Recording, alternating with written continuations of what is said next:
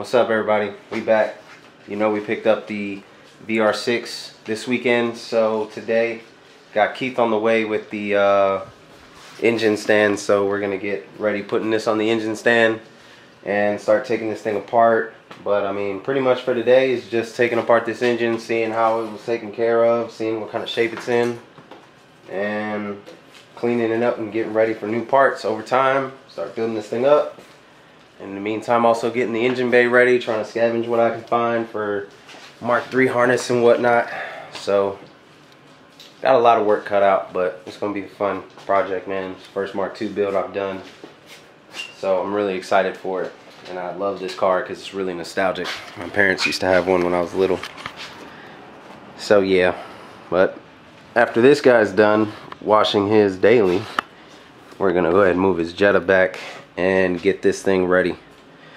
Get this pushed out, clean up the garage a little bit, get this engine stand in here put together and get the engine on it and get to grinding, man.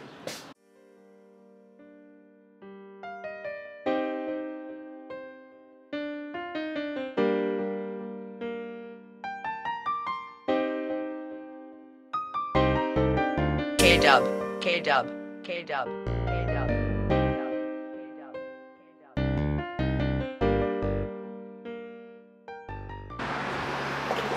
Quick little update. Still waiting on the engine stand, but that's okay. We got the car pushed out.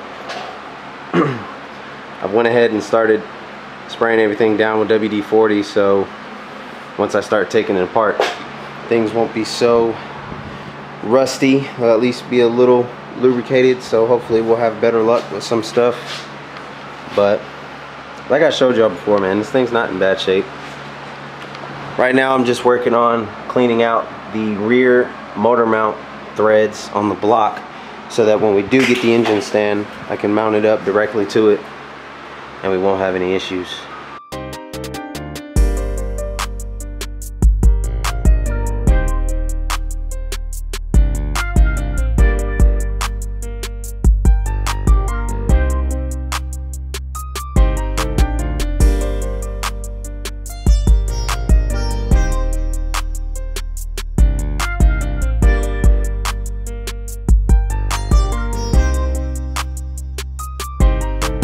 K-Dub, K-Dub, K-Dub, K-Dub.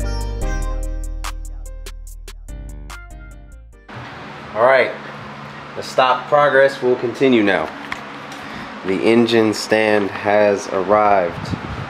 So I found 4 bolts that I could use for the engine stand. I got that one exhaust manifold off because the other one has the engine mount on it, so I can't really do that one.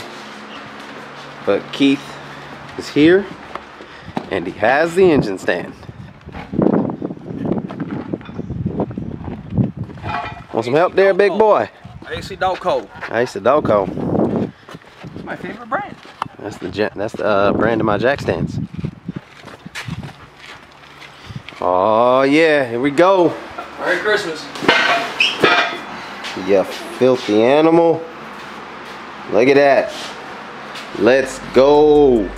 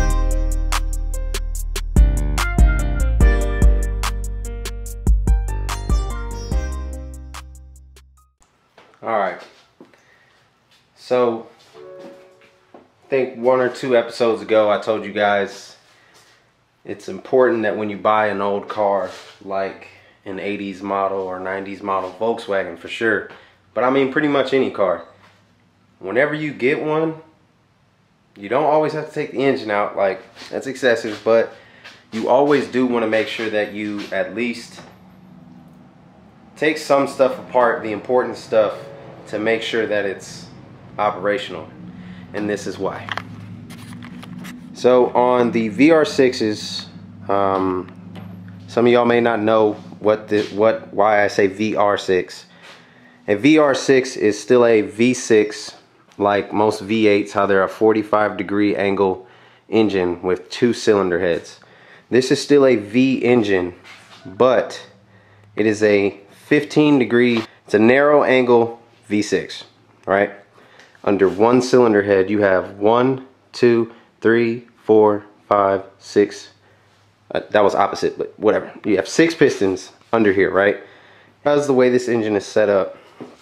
This is the front side of the engine, technically. That's where cylinder 1 is.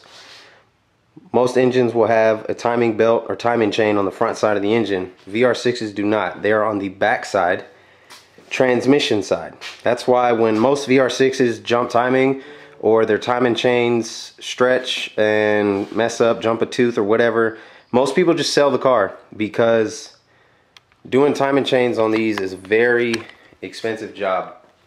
I just did one recently for a coworker, but if you don't know how to do it and you don't know somebody who can, it's a very expensive price to pay to get the timing chains done on a VR6. And this guy said this engine ran. I don't doubt it. I haven't found anything yet that states otherwise, but this is a timing chain guide, guys. Oh my god, my camera is going nuts. Either way, whatever. This is the top half fell off. I took that bolt off and it just came off, man. Same thing happened in my blue one in Arizona. I took my engine out and did all of this in Arizona. A nice refresh. But notorious problems with VR6s are these plastic chain guides failing. So, you know, I could have just took this engine and threw it in, and then next thing you know, it's making hella noise because these timing chains would be rattling. So it's another factor of just checking your car, man. Checking the engine, checking anything you buy that's old. He said it ran. Don't doubt it, but I know that motherfucker was making noise with that broken guide. But just wanted to show y'all that. So just remember, man, I mean, y'all can always hit me up, ask me what I think about something. I can't tell you everything about a car, but there are a lot of things about cars that you can tell easily whether or not it's a good purchase or not. Listen to the engine. Pay attention how it revs up when you're driving it and you're giving it gas. Make sure it's a smooth power band as you speed up, and that there's no noises, knocking sounds, ticking sounds. Like, all of these are clear indications of maybe I should not buy this car. And I guarantee you that this engine sounded just like that. Loud ass clacking sound. Anybody that knows the VR6 how it's supposed to sound, like this, quiet. That would have been loud as hell. Really loud. But once I take this chain off, we'll go ahead and pop the head off, and we'll see what the cylinders look like. Hopefully it's not too bad. K-Dub, K-Dub, K-Dub, K-Dub.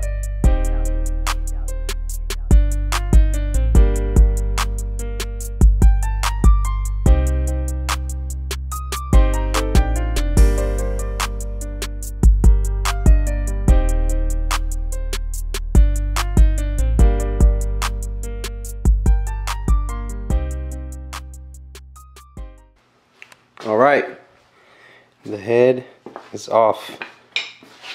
It's not in terrible shape. I mean, this guy didn't, well, I'm not gonna say this guy, but he's a cool dude. But whoever owned it before him, he only had it for a little bit. They obviously didn't use synthetic oil since the day they bought the car. That's what that brownish stain is on the head. If you use synthetic oil since the day you buy a car, the inside of your engine will not get discolorated like this over time because of how... Hello? Hey, baby. What you got there? I actually came so you can take a bite. Take a bite of what? This sandwich from Jason's Deli. Wow. And the pickle, because I know you like the pickle. Pickles. All right, BRB. And we're back. So, where was I? Oh yeah, synthetic oil. So, 1 second, my bad.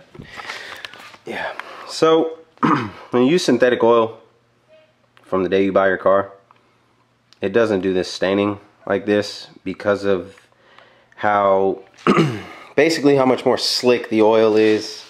I'm not gonna say it's cleaner, but it's smoother basically. So when it gets hot, it doesn't burn in this color to the aluminum. But the pistons seem to be in pretty decent shape. They are pretty glazed. As you can see, it looks like a polished finish in there. And you can see that he was burning oil a lot. That's why all of this is so black, or maybe his PCV system wasn't working right. That's positive crank ventilation. It takes oil vapors from the bottom side of the engine, throws it into the intake to burn it. Don't know why, it's fucking stupid. It's just for emissions. But this engine's not in bad shape, I'm not gonna lie.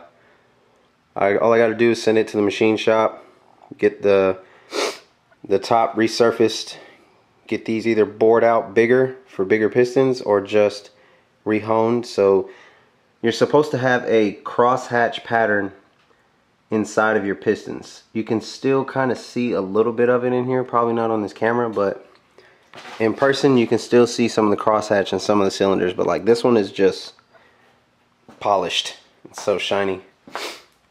But that's a VR6. It is a V. It's not an inline. It's not a 4-cylinder for all you Volkswagen haters. But yep, now it's time to take apart the bottom end. Flip this thing over, start taking these pistons out. Making pretty good progress today. I might stop. Yeah, I'm gonna stop. Clean up the garage a little bit and relax. Back to normal work schedule tomorrow. But I appreciate y'all for watching. Next episode will be taking apart the bottom ends, taking apart the head, cleaning it off, and then getting it sent out to the machine shop, both of them maybe, depending on the time frame on that. But yeah, man, we're going, making progress. I'm really excited. This is gonna be fun. It's gonna be really fun. But yeah, I appreciate y'all for watching. Like, comment, subscribe. Tell me what you think. Should I bore it out, leave it 2.8 with just forged internals and boost it, or make it bigger? Let me know. Appreciate y'all for watching. Love y'all. Stay safe.